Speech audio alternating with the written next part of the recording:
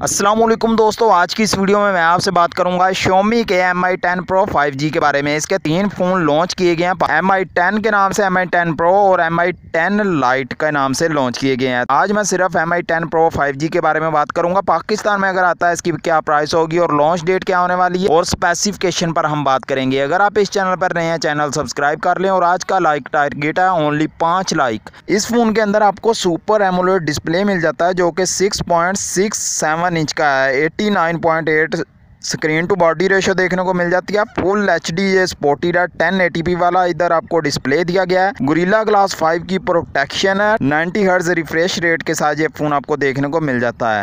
Android 10 इस phone में आपको देखने को मिलता है। इधर जो चिपसेट यूज़ किया गया है वो स्नैपड्रैगन का 865 लेटेस्ट चिपसेट है जो कि 7 नैनोमीटर बेस्ड है। ऑक्टा कोर का CPU मिल जाता है जिसकी स्पीड है जो वो 2.84 एवरेज मिल जाती है। इसके 3 वेरिएंट आते हैं, 8GB 256GB वाला और 12GB 256GB वाला।